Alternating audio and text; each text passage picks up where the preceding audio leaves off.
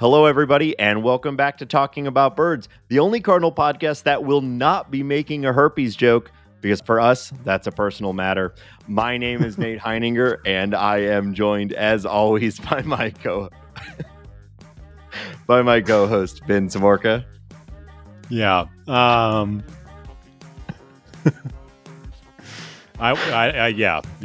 Hi, guys. All right.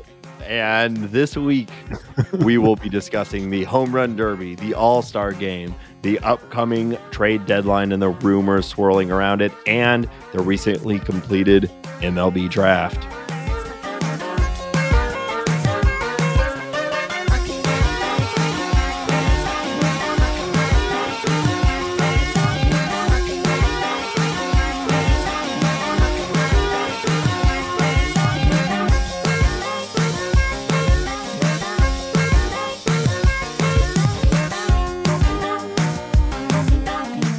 Okay, so when you first said that, I was thinking Ryan Braun, because that's where my mind goes. I'm a Ryan Braun hater. He admitted that he had herpes in order to lie to the national media about his steroid use.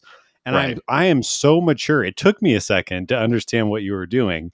And maybe I miss that part of the internet this week, because I hate it. And I mean, it got me. It made me laugh, but I hate that. There was just whenever Jerpy, Cooper Jerpy,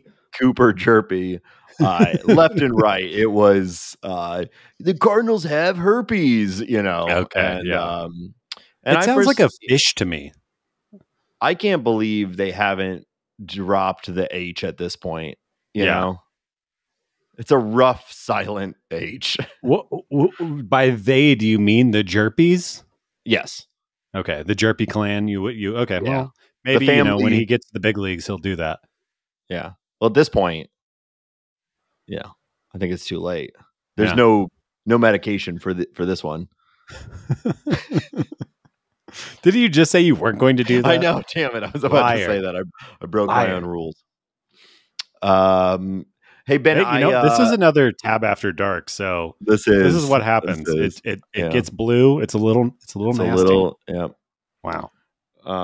Well, quite the opposite, Ben. I watched The Sandlot the other day. Okay. Yeah. We do a weekly movie night with our 5-year-old daughter, and I've been holding on to this one. We kind of go through a rotation. We watch stuff that we know is going to be appealing to her, that she gets to pick, and then we also do I pick one from that I loved as a kid, and Molly will do the same and whatnot. And so I've been holding on to Sandlot, waiting until she was a little bit older, and we finally watched it. This was like my favorite movie. As a kid. I think. Yeah, I know you and I. How many times do you think we watched it? I would maybe need to think about this a little bit longer, but I think it might be my favorite baseball movie. And it holds up. It's still great. I think it is too, and it's obviously a little bit different than most of the adult-based baseball movies, where baseball actually plays the game of baseball plays a little bit a bigger role. But it's a great movie. I was a little worried that it wouldn't hold up, because I have not seen it since I don't know 11 or something. But it really holds up. It was really enjoyable. It's more of a slice of life film, at least thinking back on that movie, it's all about trying to get the ball back, and that's actually the last half hour of the movie. It's an hour and 41 minutes long, which also blew my mind. Yeah. It's mostly just these little vignettes of all those iconic scenes that we remember, the s'mores and them playing the actual little league team and smoking them, and then going and eating the chew and puking all over. The chewing tobacco scene is something that will never leave my mind. Yes, that is I even avoided those types of rides as a boy, because I was like, I don't care if you have chewing tobacco or not. I'm not getting on that thing, because I'm going to vomit all over myself. Right all over all the kids that are around you. The iconic scene that still works because it's a movie from the 90s emulating a time from the 50s, or the 60s, but I think it's 1962, but where the kid pretends to be drowning so he can kiss the Wendy cute Peppercorn. lifeguard. Yes. Yeah. Oh, Wendy Peppercorn. Wow. Yeah. Peppercorn. Peppercorn, not peppercorn. Yeah. Bad last pretty name. sure I'd it's rather. Peppercorn. Really? Yeah. Okay. Yeah, because it caught me off guard too. I was like, Peppercorn. Huh. Well, yeah, great movie. The only I also remember when I think of that movie, I think of the vignettes you're talking about, and I remember the dog being so scary. What was it? Its name like Goliath or something like that? I can't remember, but Hercules, the dog, was Lola was legit terrified. Like he's scary. Yeah. He's ripping his chain out of the wall or whatever. Like that's scary stuff. The amount of time he flings contraptions straight up in the air. What is the not Connects? They had a what's those toys that you would build, those metal toys that come erector with set. like erector sets, yes. Yeah. Never had an erector set growing up. I always wanted one. Maybe that's why I am this way. Yeah. Wow. I did have one. Yeah. But I don't feel like I ever truly. I imagine that would be a very difficult toy for somebody like you. Yeah, me not being too smart. I mostly had Legos, and I think that was a little bit, easier. Sure. They come with nice, colorful instructions. Well, they just click together, like screws and bolts and things. Yeah.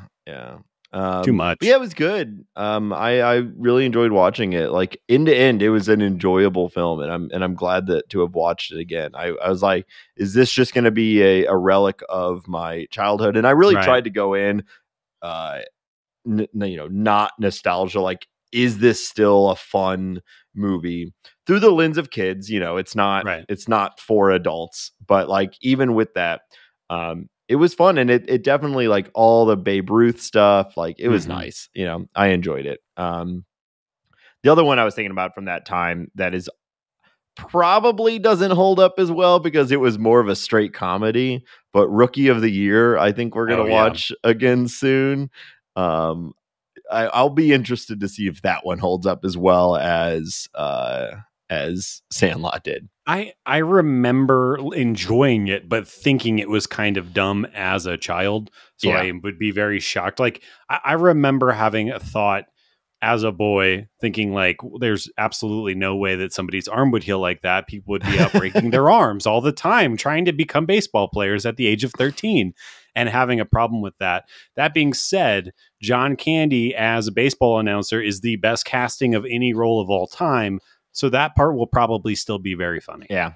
Gary Busey is the he's the pitching coach, right? I feel like he shouldn't be around children, but I guess it was on the set. So it's a different time. It was the mid-90s. Different time. Yeah, different time. We didn't know yet. Sure. But yeah, so if you're out there thinking like, does the Sandlot still hold up? Let me tell you, I did the reporting, I did the work for you, and it was good. Hey, that's the talking about Birds Guarantee right there. Nate will watch a movie. That's right, and I will talk about it. Yeah. So besides that, we had a pretty uneventful week of Cardinal baseball because there was very little of it, but we did get the All-Star game and Home Run Derby, which was a ton of fun. Yeah. I'm sure everybody is on the edge of their seat waiting to hear the results of our little game that we played last week. We decided that we would do a draft for the Home Run Derby, and we do it in the Discord. We did, and then we also decided in the moment while we were doing that we could involve other people in the Discord. So before we actually talk about the Derby, I just have to, get these results out because I'm assuming this is what people came to this show for. So, so the way we did it is Ben and I randomly selected who would go first, and then whoever got the first overall pick, we did snake style. So Ben got the first pick. He picked one person, then I picked two, then he picked two, then I picked two, then he got the last one. Snake. It was a snake it was a silly little snake draft. A slithery little snake. The teams ended up, Ben's team was Pete Alonso, Acuna, Jose Ramirez, and Pujols. And I had Soto, Schwarber, Seager, and JRod. So you can probably tell where this is going. You got 1 point per home run hit across the whole thing, and then 10 points if you pick the winner. So I smoked Ben. JRod was a good choice. JRod was a very good choice. He was a very good choice. So my total score ended up being 188 points to Ben's 114 points. Oh, that's the first time I've heard it. That's bad. Yeah. That's, I mean, I obviously you selected JRod, but who saw him hitting 63 home runs in the first 2 rounds? That was incredible. Also, that was my first time really watching him for like an extended period. In what, like, unbelievably impressive human being. Yes, superstar. Yeah. I think I said to Mary while we were watching it, this kid has the it factor, whatever that is, and however that translates to baseball on the field, I don't know, but the kid is a star. Yeah. I've watched a lot of his at-bats this year because I am a fantasy baseball nerd, and I have him in our like main league, and I just really like to watch that stuff. So I've watched a lot of his at-bats, but his personality doesn't come out in single game at-bats, and all the interviews was great.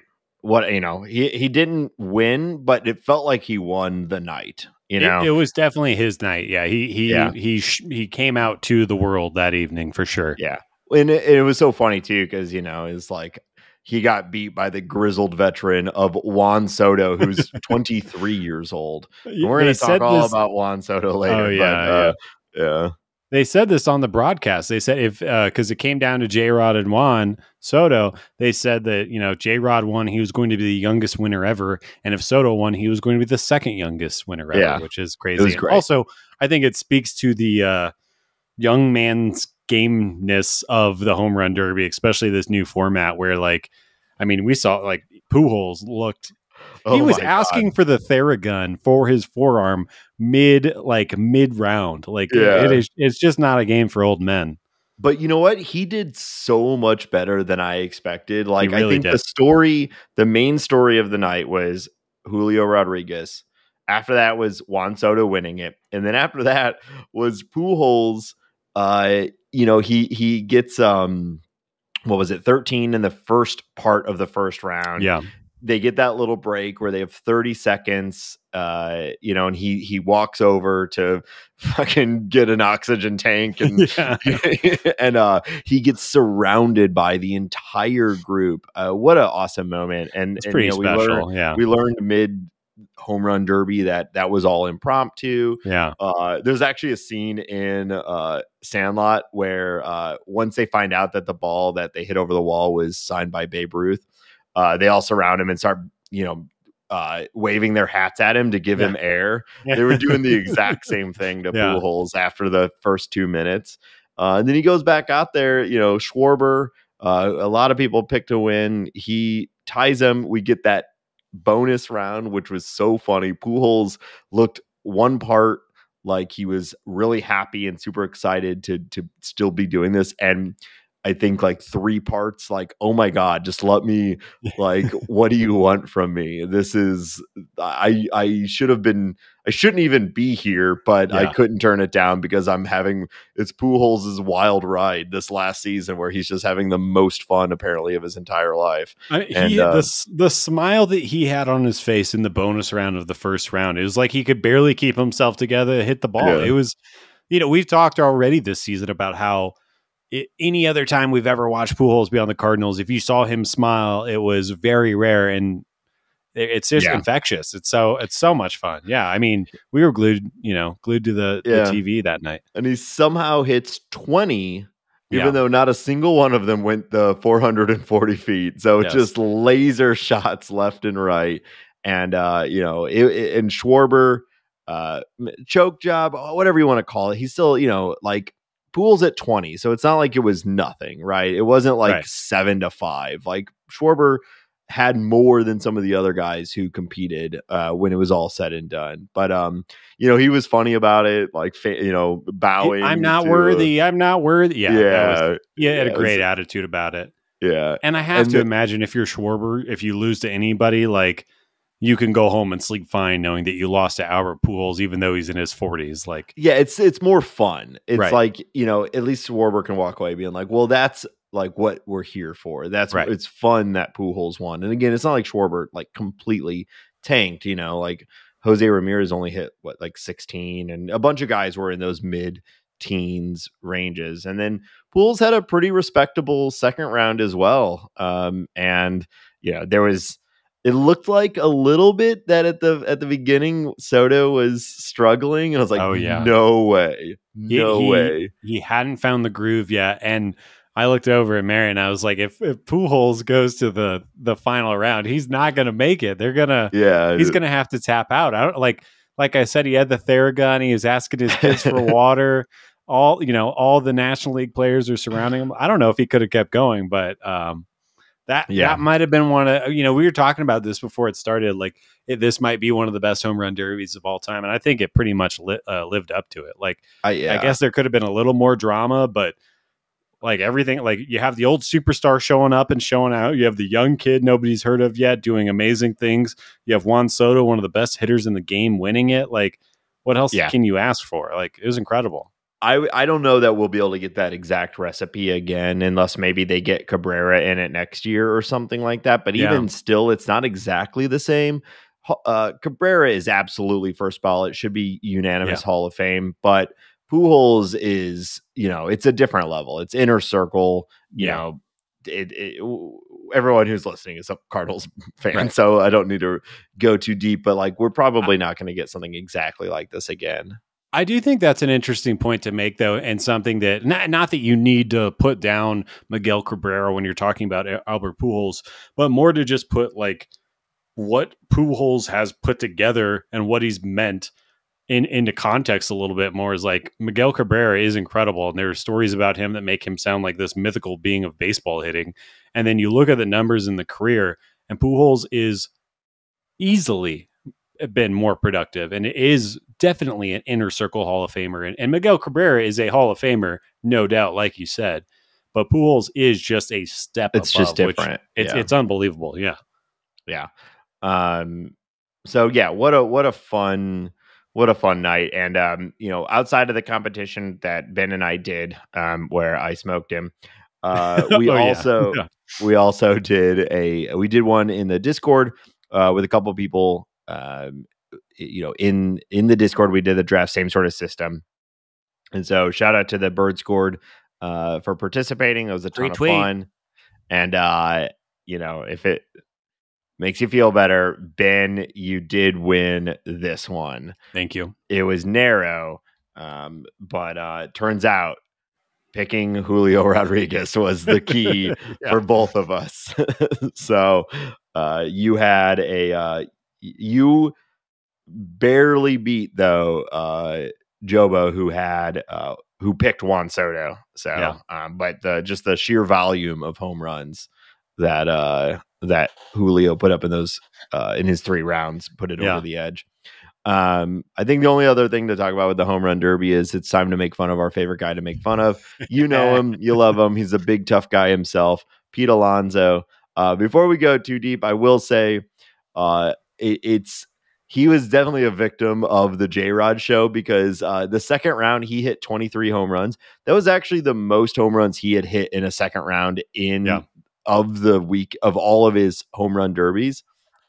So he just ran into the buzzsaw that was the JRod show. It's not like he choked. He did better than he'd ever done in the second round, and he just wasn't beating Julio's 30 home runs or whatever. But what a difference it was where you'd see Pujols, Soto, Julio, all of the guys out there just having a blast, and you got Alonso like mouth breathing down in the dugout or whatever he was doing. Like, I don't want to discount, or I don't want to knock someone for meditating. I think that's a very healthy and great thing to do. But the dichotomy of what was going on the field with what Alonso was doing was pretty startling. I think the self-serious nature of it, however that is illustrating itself, if you're lifting weights, if you're meditating, if you're in your mind and you're just thinking, you're visualizing, that's all fine. Do it however you want to do it. But like the fact that the camera was there and it felt, from my point of view, like he was maybe playing that up for the camera or doing a little bit of, you don't even know. I haven't even begun to peak at the home run derby. I'm about to hit 50 home runs in this round. I am a golden god, to steal from Dennis and It's Always Sunny. But like I think you nailed it. If maybe one other guy in the derby was sitting there and he's taking it seriously, and maybe he's making mean gestures at other players and they're playing up this heel angle or something like that, and we're having fun with it, it's probably all fine and dandy. But he looked like a psychopath a little bit. Like he just like, which is also weird because we watched him last year in Colorado in Mile High, and there was, if you remember, there was a fan that took a ball off the face or the chest or something like that, and they kind of stopped everything down to make sure that person was still breathing and all that, because I think it was a younger person that took it off the chest. And I don't think Pete really knew what was going on, but he's, they're playing some I think they were playing Beastie Boys or Run DMC or some old school hip hop, and he was kind of bouncing to the music, getting the crowd into it, bopping and all that, and having a great time. And he put on a performance that was incredible. And then this time, I don't know. It's like something happened to him. Like, did he like a witch doctor cursed him or something like that? Very strange. Probably a witch doctor. That you got to look out for that these days. The world's crazy. It really is. Yeah. No. Well, he did do that interview where he spoke pretty heavily about the charity that he started. So we're really trying not to make fun of him too much here, because again, do your thing. But the vibe was very strange compared to what was happening with everyone else. But I'm wondering, he kept talking about he's doing this for something more than himself. It's a bigger purpose, and that's great. Of course it is. Love that. He's doing it for, I think it was kids and shelter animals, like two of the best causes you could have, so absolutely. But I don't know, maybe that got in his head, and he was like, I can't be having fun when I'm up here earning money for kittens. And you know what? I'm totally aligned with that. And I think he did a good job of kind of, talking about that, making a point. But why don't you make it seem like it's a fun thing to be a part of? I don't know. I mean, I bet if Pete could redo that, he'd redo it, and he wouldn't be where he was deadlifting 130 pounds and grunting in the very well equipped gym underneath. That was a good looking Dodger gym. Stadium. It was nice. Yeah. I will say the angle we got of Soto just laying on his back, jamming the Theragun thing into his back, was an angle you don't get a lot for just people in general. Sort of like a crotch level angle of someone. Really seeing how the sausage is made. But yeah, the home run derby, we talked about it last week a ton. Like that they finally figured it out, and they have, and it's great, and they should make it available everywhere. By the way, it's dumb for the MLB to limit it to ESPN. I know ESPN is huge, but still, like, this should be blasted. It should be on the MLB TV app. It should be free on YouTube. It should be everywhere. Like, this is the one thing people who don't know anything about baseball know, is they know home runs, and they found a format that's fun. They got young stars that are having fun. Put it everywhere. That's how you bring more people into the game. But anyway, first off, 100%, it should just be everywhere, all over the world. Everyone should be watching that because it's such a fun event. And you see personalities. We were talking about Julio and, getting to know him and just seeing people be themselves, and Albert, kind of break the shell. Another thing I wanted to talk about before we move on, and I think you missed this because I know you were kind of trying to figure out that problem that you were talking about. Like, how the hell do I watch this thing if I'm not a cable person? But But when they were calling out the players, they call out the players through these like big TVs and they're blowing smoke and ooh, Kyle Schwarber's here. Everybody's losing their minds. And what happened was that all 8 contestants were on the stage, and there were some pyrotechnics that were going off behind them, and the stage wasn't that big. And Ronald Acuna Jr. and Jose Ramirez were like, you could see them. They were visibly afraid of the pyrotechnics because I think they were very large and very close. And every time they happened, Ronald Acuna kept grabbing the back of his neck and being like, oh my God, it's so hot. So seeing him like kind of trying to look serious and mean mug at the TV a little bit, and then the pyrotechnics go off and he kind of jumps up ahead and he's like, what the hell are they doing to me? Was a personal highlight for me. It sparked a ton of joy. Yeah. Well, he's another guy, like, that I guess the downside of the format is once he was done, he's done, right. But like, it's just such a stacked lineup that like somehow Ronald Acuna Jr. and Jose Ramirez were like afterthoughts of the event when they are 2 of the best players in the game and 2 of the most exciting players in the game. 2 top 5 players, probably. Yeah. If you're starting a team right now, you maybe go with like a Juan Soto or a Julio, but like right after that, you're looking at Ronald Acuna Jr. or even a Jose Ramirez, who's a little bit older, but I mean, he's on a Hall of Fame pace himself, and Acuna is too young to really know, but like these are guys that are like the future of baseball. Yeah, absolutely. Yeah. The All-Star game. What was your take on the All-Star game? The All-Star game is fun. It is definitely second fiddle to the Derby, as we've kind of been talking about. I think that this one was particularly crisp in that it had a good pace to it. It was moving. Now, part of that was the National League team didn't have a hit for about 7 innings straight or something like that. So that's a little lame. But obviously, like seeing some of these arms that came out of the AL bullpen was a lot of fun. The Cardinals fans highlights I think are pretty obvious. Paul Goldschmidt taking Shane McClanahan deep. I mean, deep too. Yeah, like that was awesome. That was rose up. That was right in the power alley. He destroyed that ball. And I think that, I felt a little vindication, and I'm sure Paul did too, after Shane McClanahan did what he did to the Cardinals. What was that, 2-3 weeks ago or so? He basically blanked them over 9 or 8 innings and looked like the best pitcher in baseball, which he might be, or he's up there in that close to it, top 5. Yeah. So that was incredible. I know there's some complaining about him getting taken out right after he hit the home run, but I say, hey, you show up, you hit a home run in the first inning, take the rest of the day off. What the hell else do you need to do? Like, you did your work. Yeah. Don't wear out my first baseman. I'm fine with that. Yeah, as a Cardinal fan, I think it's fair criticism. We want to see our guys. Michaelis has now been in 2 All-Star games and has never gotten to pitch.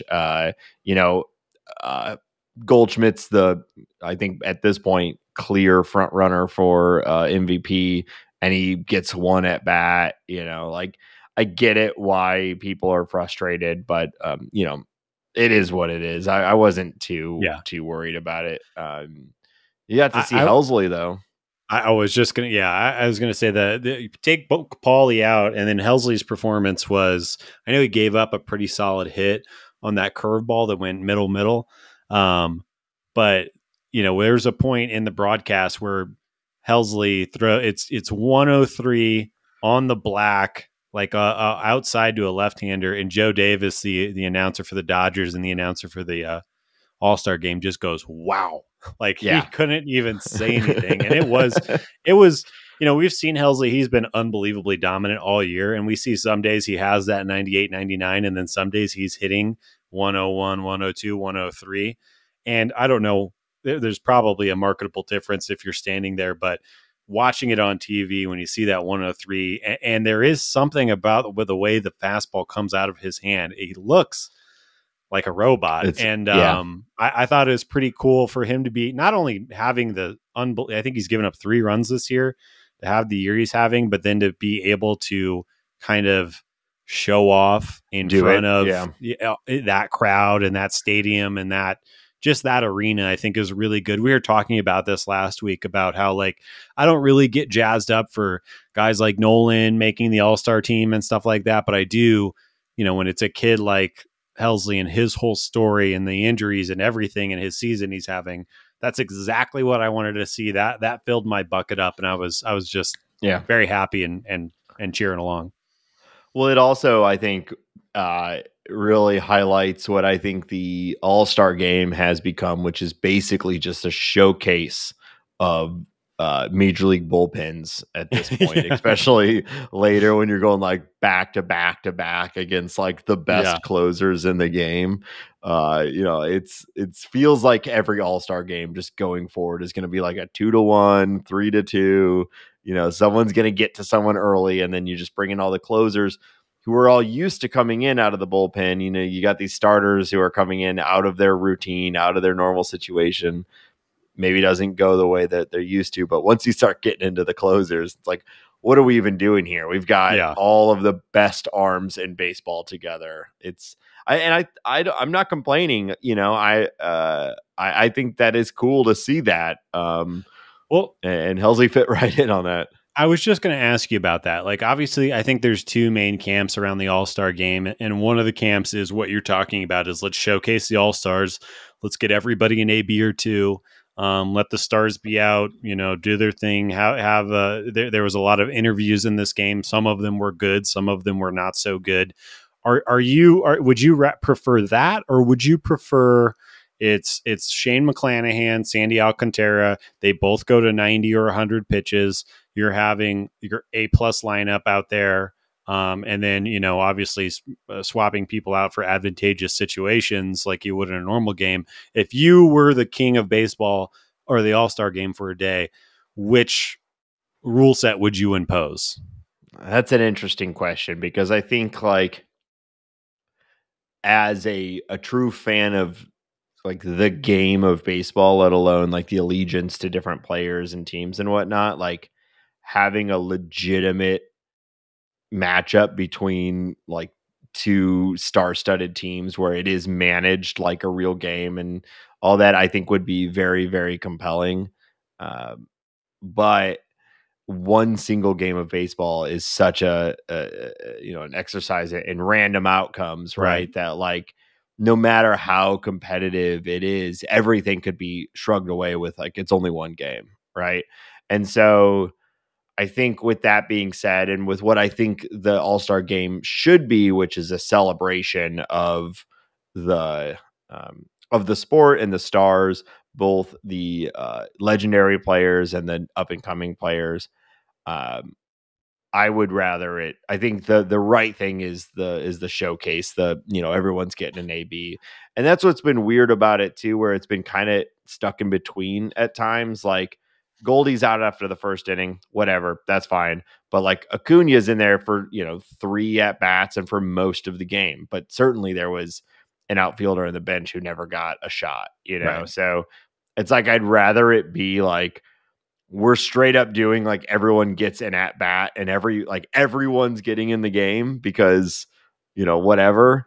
Or we're going to actually try to win. It's this like middle ground where it can be kind of a bummer that, like some of your guys didn't get in. Obviously pitching is going to be difficult because there's only 9 innings, but like, I don't know. I guess I'm kind of circling around the answer here, yeah, but and I think you could make, Acuna played a lot. Freddie Freeman played a lot. The manager was Brian Snitker. Like, it's probably something to that, that maybe those guys came up and said, I want this many at-bats. We also, maybe Paulie said, I want 1 at-bat and then I'll be done, and Freddie can come in or whoever else can come in. I mean, obviously, the conversations we're not privy to. Acuna and Freeman, we were just talking about Acuna and Freeman, like 2 of the biggest stars in the game. So like, it's fine that they're in there for a long time, but it is always a little confusing about like, where's that decision making coming from? And it is probably just, like you said, it was Snitker, and, he's got his guys and they just won the World Series, and those 2 were, or at least Freeman was a major part of that World Series. So why not have him out there all the time? And he's a Dodger now, and it's in Dodger Stadium. So I'll give him, Freeman, let him play. And you know, if he didn't play enough, he might have cried after the game. And oh wow, sorry, low hanging fruit. Somebody had to say crying in baseball. Yeah. Speaking of baseball movies, no, we're pro crying. This is a pro crying in baseball podcast. Show you care. You know, Show you people care. show they care in different ways. So yeah, I overall though, you know, I think the Derby was the star, and the All-Star game was fine and fun, and I don't really know what they could do to improve it. Like, I guess going back to making it matter, but not in the way that they made it matter before. I wish I don't have a suggestion here. You know, I don't know how you could make the players care about it in a way that is still ambivalent to or not doesn't impact the actual game, you know? Right. I think what we should do, and I'll go on a little tiny tangent here, is that accept the All-Star game for what it is, and then look towards the WBC, which is coming back. Mike Trout has already stated that he's going to be starting. He's going to be the captain. He's going to be the center fielder. And I'm hoping that Mike Trout joining means that a wave of American players, and hopefully players from all over the world, are going to be motivated to join in the WBC, and we all get really jazzed up about that. And that obviously that's not going to be National League versus American League, but it becomes a thing where the best American players, the best Dominican players, the best Japanese players, you know, the best players from every respective country that's in the WBC are represented. And that, I mean, last time that came around, it didn't have all the stars, but it had a lot of stars. And there are some moments that I still think about. The Adam Jones catch in center field, the Javi Baez and Yadier Molina relationship that kind of happened during that WBC. Like, let's, you know, I give Trout all the credit. I really hope he starts a wave where we have an awesome, maybe the best WBC yet, with him kind of being the main cheerleader, main kind of rah guy for that to happen. I mean, you can't get a better personality to lead a team than Mike Trout. You know, he's really that kind of guy that people just want to play for. Yeah, but I agree. Like that charisma that he carries. Yeah, right. I bet his favorite food is bread. Toasted bread. Toasted bread. You got to get that toast. Yeah, but I like the World Baseball Classic is exactly. Yeah, good call. That's what I mean. Like, you want to see these like great players that are actually playing the game to win, and you get a full series, which is what baseball is really about. That's why, like, one game where they really care, like, you can just hand wave away basically any outcome. Sure. But if you get a full series, you can actually see it. And hey, you know, maybe we'll get Yachty down there kicking basketballs. I don't know. We'll see. Did not have that on my 2022 bingo card. Am I right? What a weird Yachty getting ejected from a Puerto Rican basketball game in the middle of the baseball season. What's he doing? I don't know. I've avoided. There's all these talks about Yachty and what's he actually doing. I give him the benefit of the doubt end to end, but it's very. I gotta say, yeah, him like showing up with his looking tight, you know, looking fresh. He's got He's got the messenger bag, looking like one of the richest people in Puerto Rico, screaming and hugging the referee at like the same time. Like, this is a weird. I was like, all right, what is going on? Get back up here. We need. Yvonne and Kisner, we need you. All right. So Yachty's daily outfit costs more than my truck. Yeah, for sure. It's insane. Yeah, for sure. He keeps it fresh. But again, I whatever. That's Yachty. I'm with you, and I think that's the right move. Trust in Yachty. I mean, what else is there to say? I think the guy knows what he's doing, and obviously there's something going on, and maybe we'll hear about it, maybe we won't, but I trust in Yachty. Yeah. So, let's move on. We've just spent a long time talking about the home run derby and the All-Star break. But we have some actual talk about some real baseball. So we've got some. There has been some Cardinal, news over the last few days, talking about the home run derby and Juan Soto. This is what everyone's talking about at this point. Like, what a weird cloud to have over his head. You know, he's hover handing Scott Boras through the whole through the whole press conference because he has to be there to like fend off any weird questions. And a question for you. Yeah. Do you have to be the most obnoxious person on earth to be a good agent, or does that just kind of how it is? Or is it a, like, how does that relationship exist? Is it required to be successful in that role? Well, I think yes. Yeah. Yes, I think that like it also attracts that type of personality. Sure. You know what I mean? It's self-fulfilling. You have to be like needle every angle to be a really good agent and be a really good lawyer, which is essentially what they are, you know? So you have to be comfortable angling everything, going for every advantage, going for everything. And a lot of people are not comfortable doing that. And so the ones that are the best at it is like, why are you this way? That said, you know, the evolution of at least and I think a lot of people like me, the evolution of our opinion of Scott Boras has been really interesting over the last like 15 years. Because there was a point in not that long ago where Scott Boras had been labeled as like the villain of baseball, you know, and I think the more that I want to eat the rich, the more I understand that while he is a very rich man, he actually is very, very good for the players and he's incredibly successful because he actually has done a great job at lobbying for the players and moving like the players' experience forward. So I actually really like what Scott Boras has done, even if he is an obnoxious person. Yeah, and I think more generally he is pro worker, which I think exactly. I know us two are fully aligned on. Well, and he's got like insane compounds. He's he's doing a lot that like actually help the players. I think he's a net good for the sport, and it's just been crazy to see he was like the bad guy forever because we were all brainwashed by the owners. Yeah. Yeah. Oh, God forbid the Steinbrenners have to pay somebody. Yeah, right. I was just reading. Oh my God. Real quick tangent. I was just reading that George Steinbrenner's initial personal investment in the Yankees back in the, I think it was the early 70s was $700,000.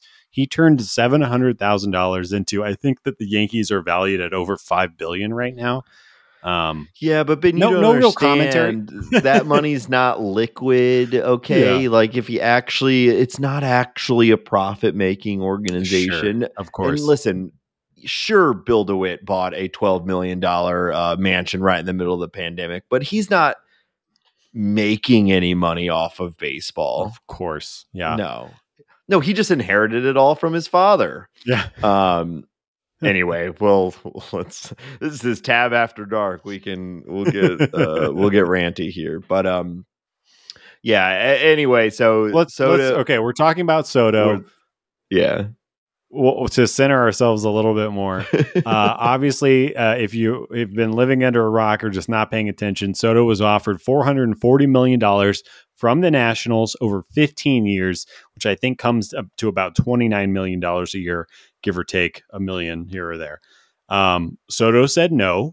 The Nationals put him on blast, a la Brian Cashman and the Yankees with Aaron Judge, which seems to be a new move. Like, hey, guys, we tried to pay him. This is a lot of money. We're talking almost $500 million.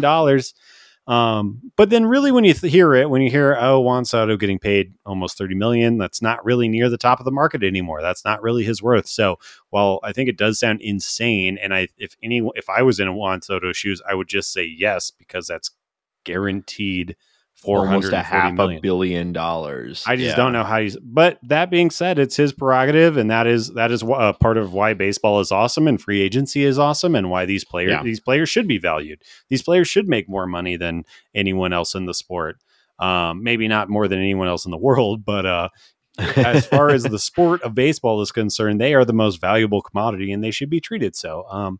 So anyways, what that means, or I guess I'll try to summate this whole situation as quickly as I can. The Lerner family, who currently owns the Nationals, basically what happened is they won their World Series. they are looking at the landscape of baseball, and pretty much every team is worth $1 billion plus right now. I think that might be true. I might be pulling that out of my butt, but the Nationals in their market are definitely valued at over $1 billion. How much over $1 billion, I don't know. The Lerner family is deciding to sell. Juan Soto is basically saying, I don't really want, I know the Lerners. I don't know who these new owners are going to be. And the Lerners are kind of making the decision that they want to make a decision on their most valuable asset before that team is sold. Which is some billionaire shit that I'm never going to understand or even pretend to understand. Yeah. Because my personal thought is if you have a Juan Soto, you keep him. Right. But that being said, if you don't want to keep Juan Soto, the best time to trade him is immediately because his value only goes down on the free market. So all that to be said, the Cardinals are believed to be players. And I think, I don't want to speak for you, Nate, but I think the main reason that is because of our high-end prospects and what the Cardinals have at the top of their system lines up with acquiring a Soto type player, a generational talent. Yeah. Who is 23. Yeah. It'd be kind of like trading for Pujols when he was 23. We don't know the trajectory of Soto's career. You truly, we won't know until it's done, but like the types of numbers that he is putting up in the projections on him is kind of like if you could trade for Pujols in like 2004. Right. So, huge opportunity. And I think it is, like you said, the Cardinals are almost everywhere you look. The Cardinals are outside of betting odds, which I think is interesting. It's like all the writers and pundits and whatnot are putting the Cardinals as the number one most likely team. And then like betting odds have, Yankees and Mets and some of these other teams like that as the number one likely team. But either way, Cardinals are way up there. And I think you're right. And I think it mostly comes down to writers and whatnot need to put together content. They need to project who's the most likely to trade. They look around and they see the Cardinals have a Jordan Walker, they have a Mason Wynn, a Liberatore, Zach Thompson, a bunch of these guys that have been top level prospects that are either in the MLB now or are near MLB, which is exactly what the Nationals have said they want to acquire in a trade for Soto. And it's just obvious. It makes sense. It's an easy article to write. And as long as the Cardinals have these prospects, we have to get used to being linked to every single possible trade anywhere, because it's just the easy thing to put together. You could go and get a lot of different people with a Jordan Walker in a trade offer or a Mason Wynn in a trade offer. I would argue that the Cardinals, with their current prospect situation, minor league situation, they could go get anyone in baseball. Right. I think they could get Mike Trout. I think that they could get anyone if parties are interested in all if that. They're willing to do it. Yeah. Right. And so I think we just as Cardinal fans have to get ready to be linked to every possible trade offer. Like anybody that goes on the market, it's gonna be like, oh, the Cardinals are a good fit. Because when you also pair that with the fact that it's the same problem the Cardinals always have, which is that we have no bad players, but only a handful of really, really good players. So like there's a ton of upgradable spots whenever these elite or near elite players go on the market. So Juan Soto, obviously every team should want Juan Soto. He instantly improves any team by multiple degrees. And the Cardinals outfield we felt like was set, but with all the injuries and the uncertainty of Bader's injury, like there is kind of a hole in the outfield that Soto would be the best person to put into there, right? Yeah. So I get it. Everything makes sense why you're seeing the Cardinals as this like obvious trade choice.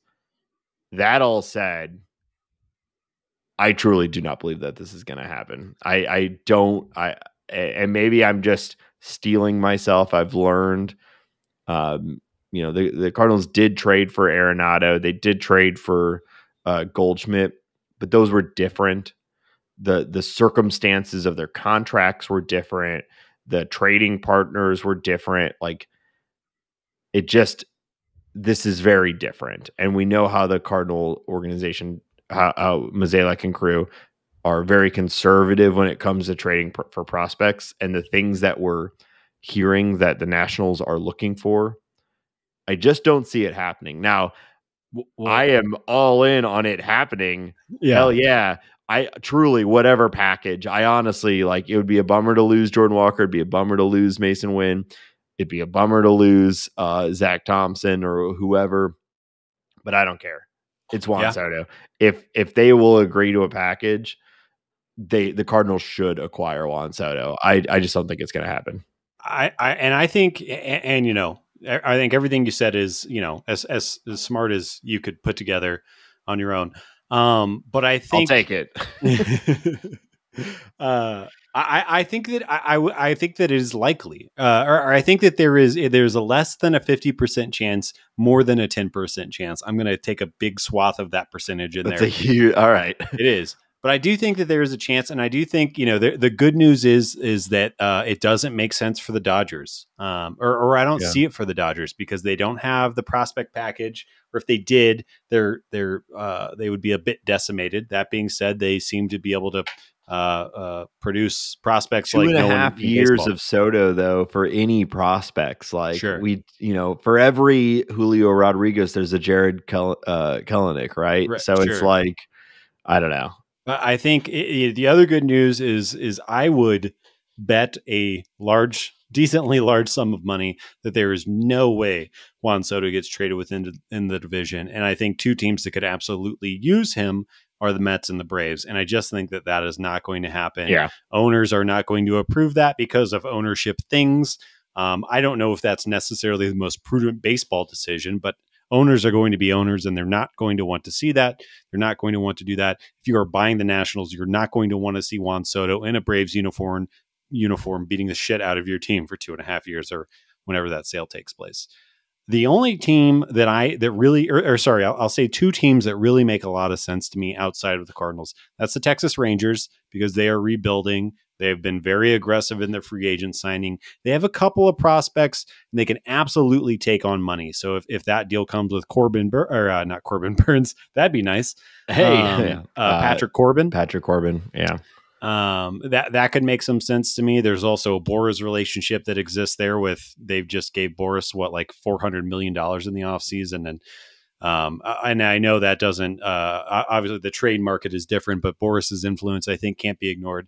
But I think really, if I were to put a team that's maybe above the Cardinals in likelihood, I'd say the San Diego Padres. They've been hyper aggressive for like 4 or 5 years.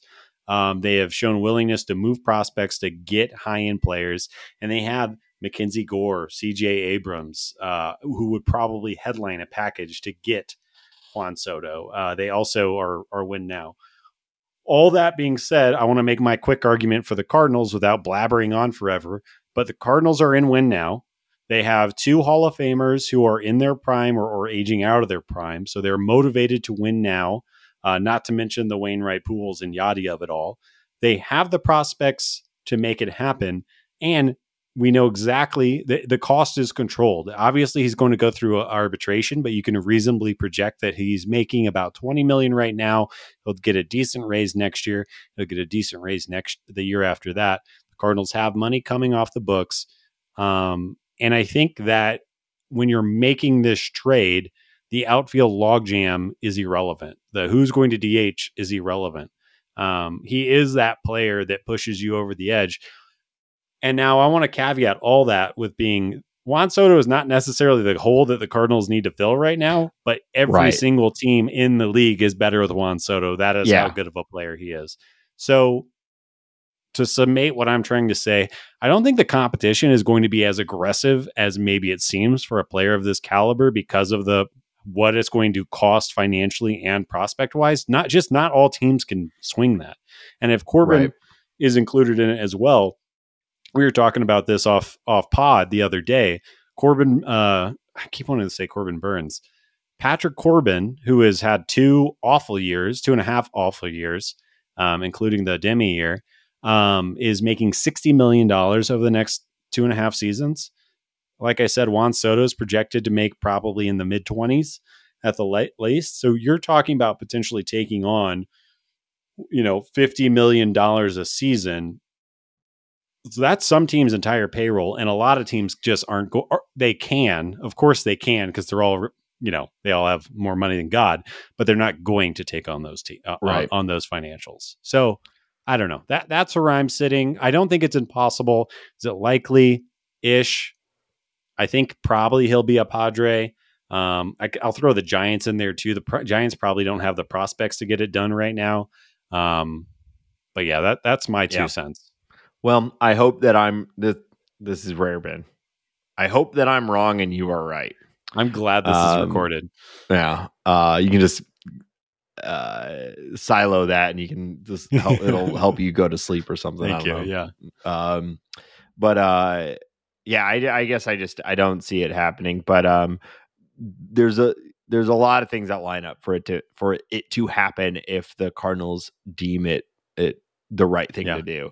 And hey, then we can lose every game 7-8, 9-10, because they will blow all of their resources on acquiring, and possibly trading starting pitching in order to get Juan Soto. When that is specifically what the Cardinals need right now. But I mean, a lineup of Arenado, Goldschmidt, and Soto is like video game level absurd. The way I see it is, it would be Dylan, Paul, Soto, Arenado, Tyler. Assuming that one or two of those guys aren't involved in this trade, O'Neill and Carlson. I do think that there's probably one or two pieces from the big league team that are going, and then it's going to be a position player heavy send over to the Nats if it were to happen. Yeah. And if I had to guess, it'd be Liberatore or Thompson, who you mentioned earlier. I think that it's probably one, two of those guys, and then a couple position players. I did see something earlier. Corbin, this is not the type of guy that you would go out and get, but it could be okay. He had a 4.5 FIP this year, and he's pitching in front of one of the worst defenses in baseball. So 4.5 FIP, obviously you're not looking for that when you're going to solve your rotation, but there's a world where he's not just truly trash for the St. Louis Cardinals like he has been for the Washington Nationals. Nate, 4 weeks ago, we were talking about the Cardinals should acquire Dallas Keuchel. Corbin is an upgrade for this current rotation. It sucks. It's a real problem. Keuchel just got DFA'd again by the Diamondbacks, so we have round get 2. Go get him. He can throw a ball. He can. At a catcher, so... All right. I don't know. The nice thing about this is that we're going to have an answer one way or another in the next 2 weeks. The trade deadline is July 31st. Yeah. So I'm sure we'll talk about it next week too. I feel like this is just going to dominate baseball until the trade deadline is over or Soto gets traded. Yeah.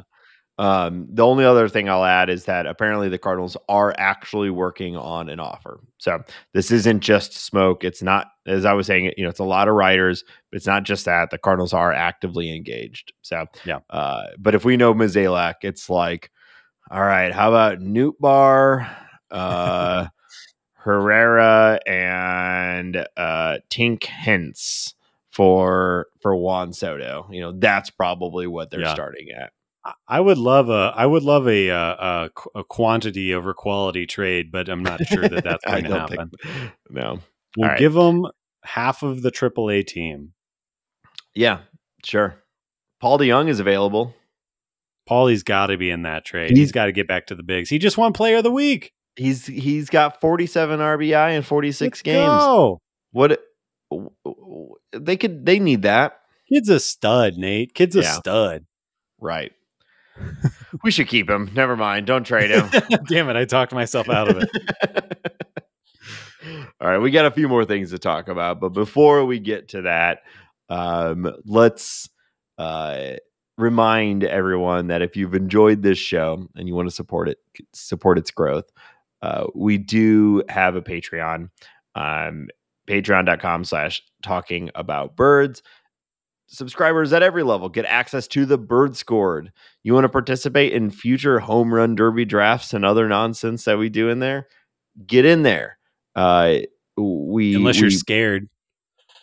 You know what? That's a good point. We've only tried graciousness. We've never tried intimidation. Bully people. So we truly appreciate our patrons and those considering talking patreon.com/talking about birds. Get in the bird scored. We're having a great time. We also would love it if you are enjoying the show, if you smash that subscribe button and leave us a nice review on whatever your favorite podcast app is. And yeah, Ben, why don't you tell people where they can find us online? Yeah, make sure to follow us on Twitter at Talk About Birds, where we're saying all kinds of stupid nonsense all the time. Follow us on Instagram at Talking About Birds. And of course, as always, you can email us at talkaboutbirds@gmail.com. Per usual, I encourage you to pry into Nate's personal life. As you may know, he spends a lot of time at Lake of the Ozarks. Maybe try to find out which cove they live on. I say go I've been swing there by twice in the last 6 months, so I'd say I spent a lot of time. He loves it. He can't get enough of it. He goes down there. He gets a margarita. He sits on the dock. The water tastes better down there. The lake water is my favorite that true? water. I heard something about brain-eating amoeba being in potentially in southern Missouri. So maybe that's what's happened to you recently. I feel more powerful than I've ever felt in my entire life. Really? No, not at all. Okay. Anyways, yeah, hit up Nate. Awesome. Yeah, leave me alone. Ben and I will be at the Ozarks together in just a couple weeks. Don't tell them. What do they? Come on, come and hang out. You got to find us. Okay, we're the ones unsuccessfully fishing. There you go. That actually might stick out. All right. So the last thing we're going to talk about, and we are by no means expert on this. I think we'll probably try to have Kyle Reese, who we had on a couple episodes ago, come back to really give us a breakdown on this. He at least pretended like he wanted to come on the show again. So we're going to try to hold him. We're going to try to hold him to that and have him really tell us a little bit about this. But the MLB continuing to make, I think, good decisions around these sorts of things. Now have the draft as a part of All-Star Weekend, and it's all piled in there. The MLB draft is maybe the least satisfying draft of all of the sports, though, because it's like, oh man, the Cardinals got a real gem with this one. He's one part Barry Bonds, he's one part Roger Clemens, and then it's like you don't hear about them again with a little bit of Larry Bird mixed in there. Yeah, and then you don't hear about them for 4 years or whatever. Yeah. But anyway, with all the former superstars' kids being involved, that adds a little bit of excitement. I didn't think that I was going to be looking at Matt Holliday on draft day, but yeah, no, I agree. Well, it's also just kind of our generation of players, and their kids are starting to come into it, which is a little weird. But it's like, right now, some of the biggest stars in the game are just kids of people who were big in the early 2000s, right? Yeah. Yeah, I mean, that was fun. Jackson Holliday, Matt Holliday's son, first overall. He apparently, there was not that long ago, the Cardinals thought they might have a shot at him at their pick. And then he proceeded to hit almost 700, which is like, you don't get those numbers in fucking beer league softball, let alone at any level of actual competition. So the kid doesn't even grow beard hair yet. What is going to happen? He looks like a baby. He does. He's like a goofy looking baby, but elite athlete. So yes. Good for him. They need the money. I'm glad he's first overall. So, but yeah, it was back to back kids of former, major league players. So incredible. Yeah. But like usual, the Cardinals don't have a pick until they've picked basically somewhere between like 17 and 23 for like 19 of the last 20 years or something like that. Like it's, that's just the way it's always been, and it always will be. Yep. And so they took their first pick, Cooper Jerpy, which was generally very well received. Yeah. I've seen a lot of statements that he might be the first person from this draft to make it into the majors. Some people saying that like he might be in the Cardinals bullpen this year, which I think is more of a statement on the current state of the Cardinal bullpen than necessarily Jerpy's skill set. But either way, between those two things, like, that's pretty impressive. Yeah, I mean, he's an interesting player from what we've learned quickly about him. Like you said earlier, we're by no means prospect experts and are mostly just regurgitating things that we've read. But he's, tall, skinny left-hander, Chris Sale type body and kind of throwing motion. He comes way out on the left side. And he was the pitcher of the year in the NCAA last year, I believe, or one of the most successful pitchers in college. Came from Oregon State. Yeah, I mean, what are you going to say? The results are there. He doesn't have a ton of gas, but the slider seems insane, and he's got a changeup to help neutralize righties. I think that's all good. What I think is interesting is, so we got Jerpy, Motz, and Hansen, the first three picks by the Cardinals, pick 22, 59, 97, all left-handed pitchers, all from big colleges, D1 colleges, and all about the same age, size, and height. The Cardinals had a plan. They selected, I'll just kind of keep blabbering on. They selected 13 pitchers, 2 infielders, 4 outfielders, and 1 catcher. And almost all of them were college players. The first of their 19 picks in the draft were college players. That has not been done by the Cardinals since 2004.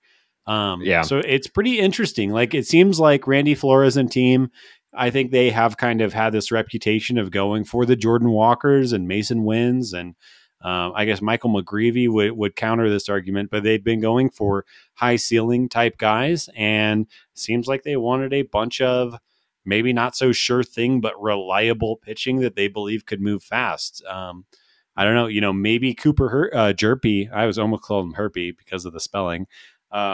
Maybe Cooper Jerpy is going to be in a Nationals uniform here soon. I don't know what the plan is, but it's definitely interesting.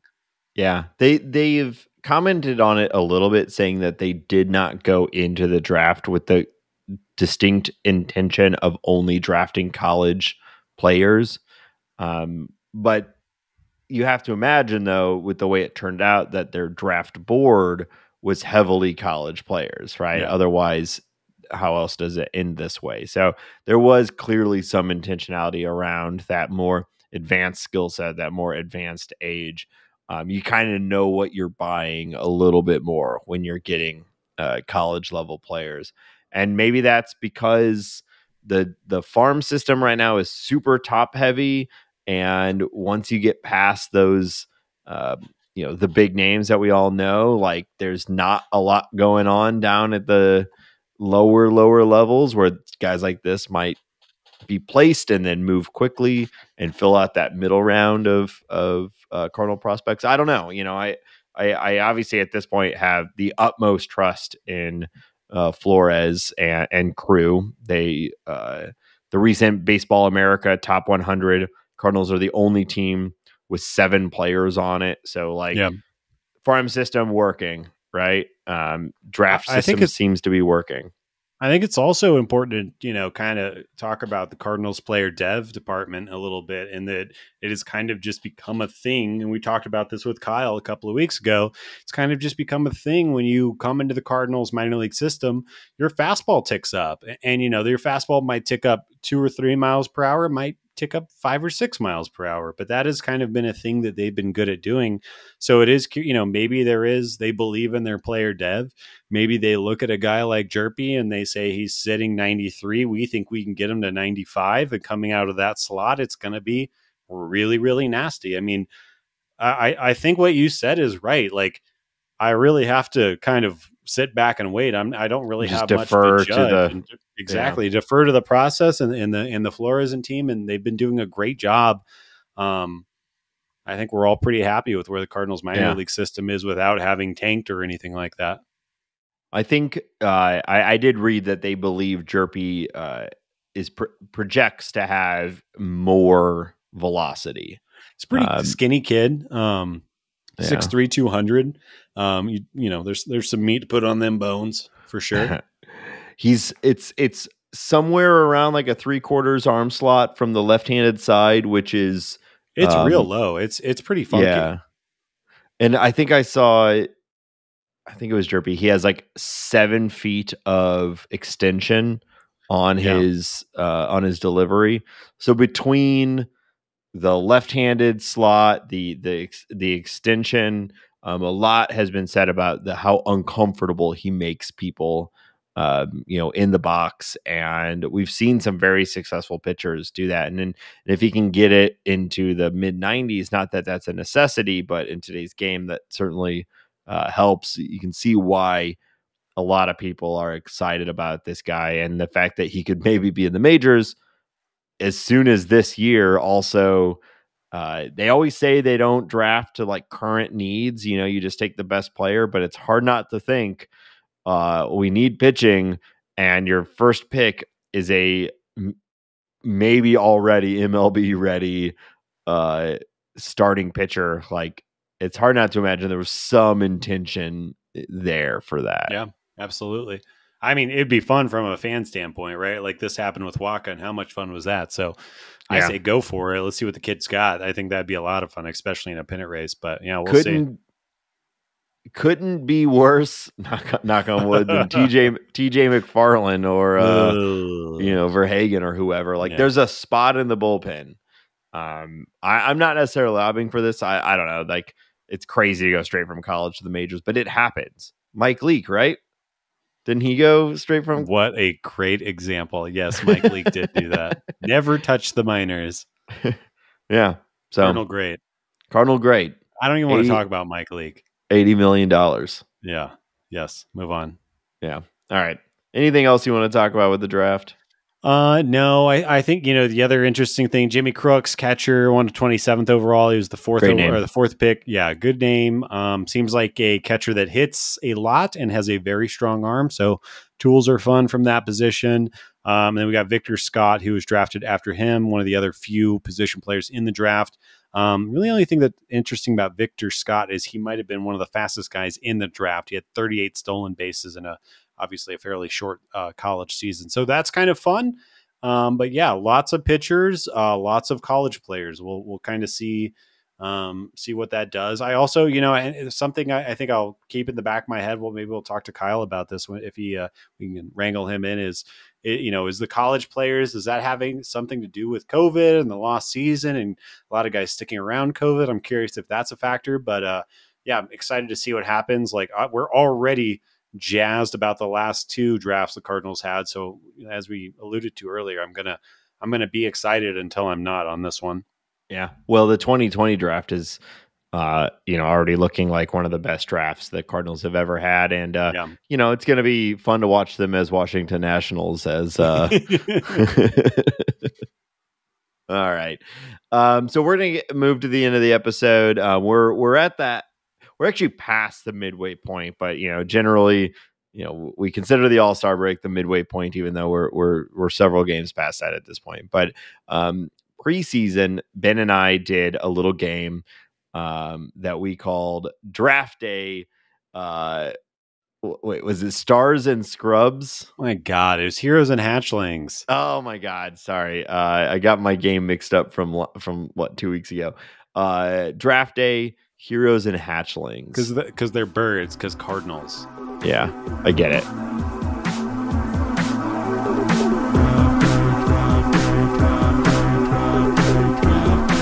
forgot we had this.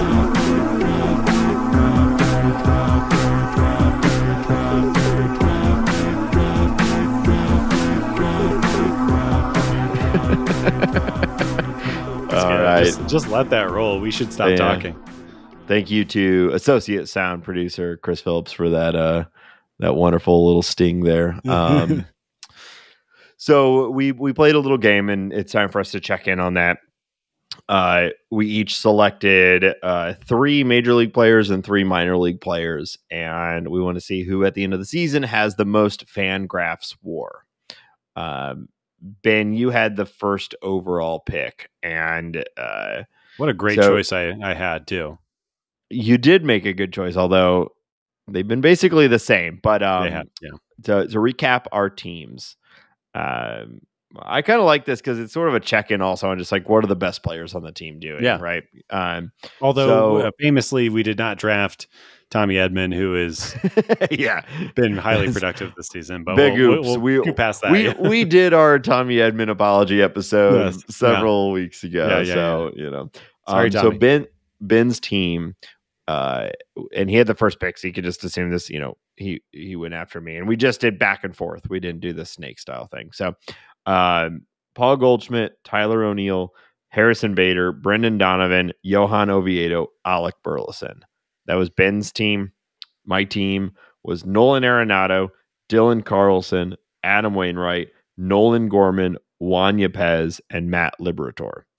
Now, when we did this, all of our minor league players were exactly that, minor league players. So Brendan Donovan, Johan Oviedo, Alec Burleson, Nolan Gorman, Juan Yepez, and Matt Liberator were starting the season in the minors.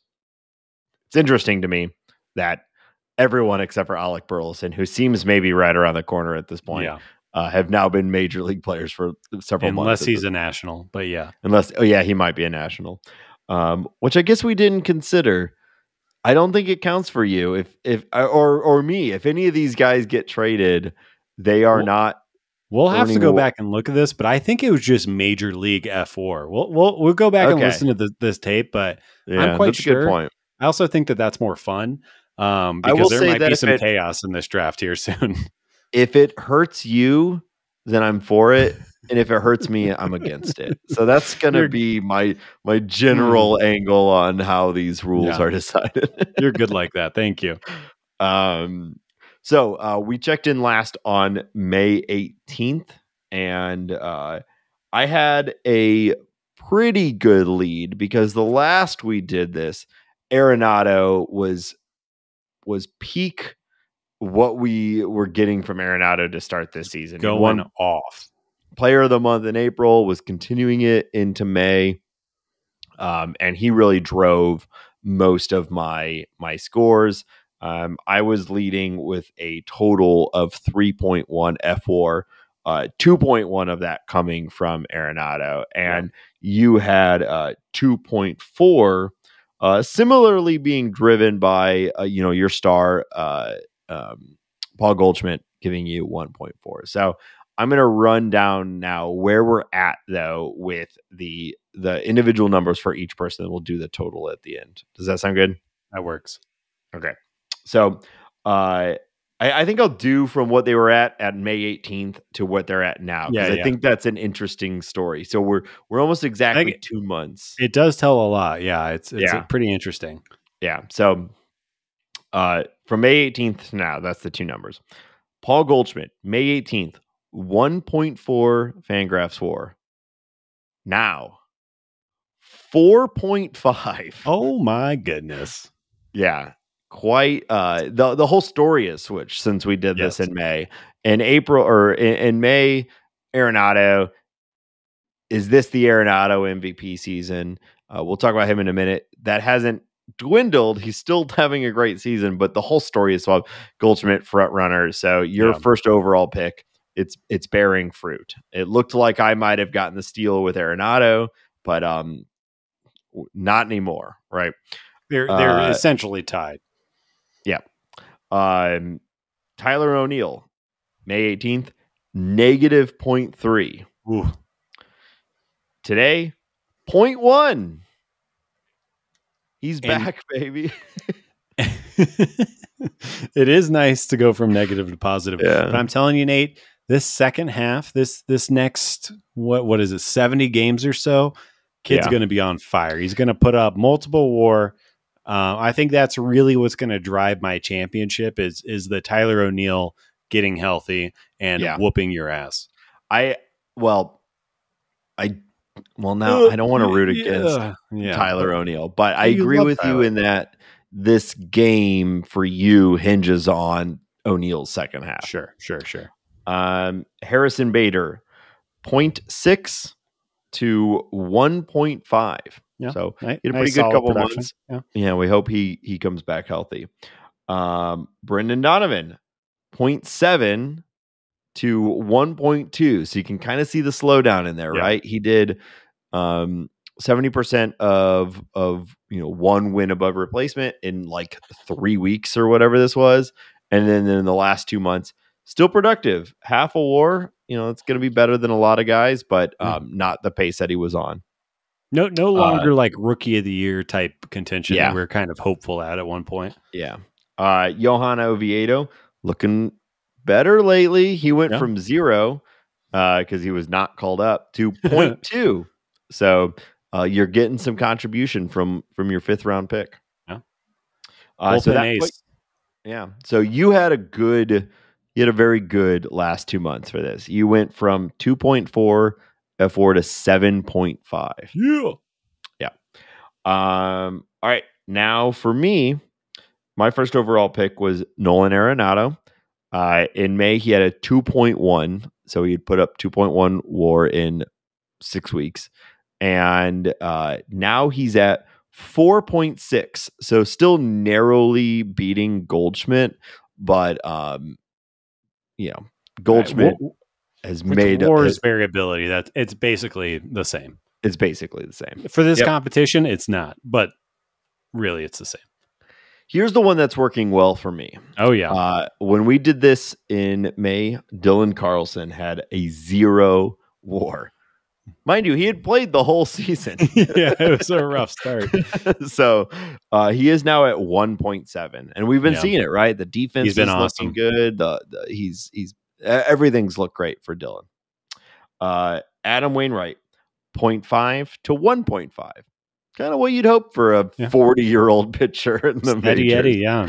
No complaints. Nolan Gorman was not called up at that time. Now at 0.8. Yeah.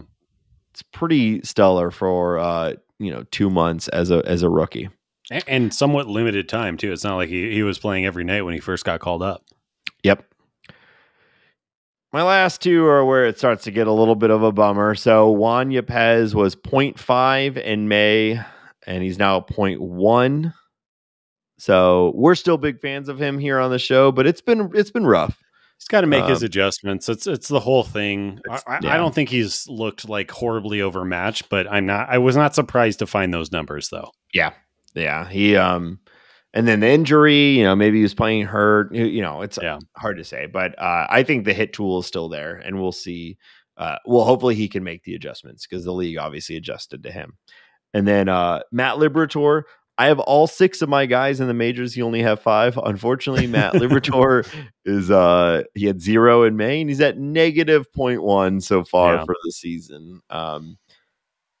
It is what it is, right? Hopefully, I still feel very strongly about him in the starting rotation. Although part of me thinks Zach Thompson might be starting to kind of surpass him on the depth chart. We'll see where that goes. Neither of us took him, so ultimately, the final score, I am still leading, much like I won the home run derby. I am still winning this. I have a total of 8.6 to Ben's 7.5. Wow. So we're, when it comes to WAR spread across 6 players, we're pretty close. I have basically the difference is my Dylan Carlson to your Tyler O'Neill. Yeah.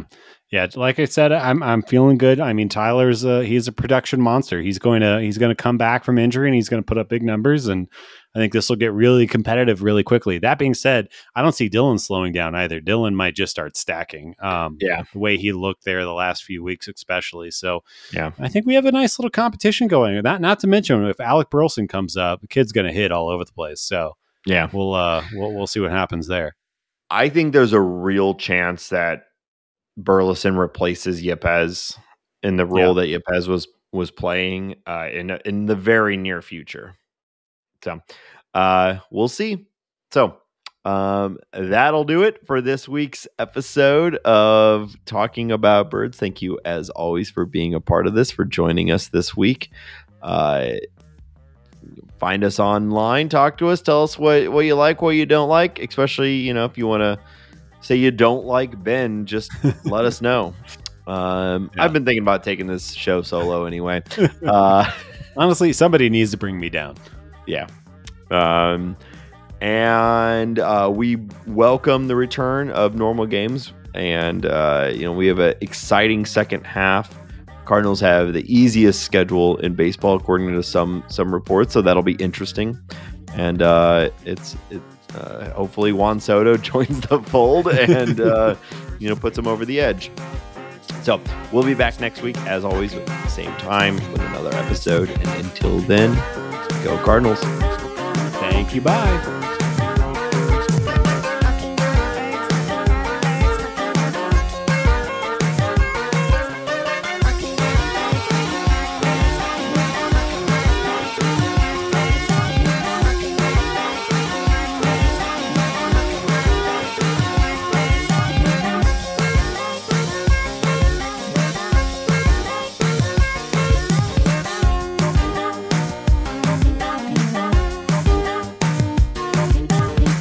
Talking about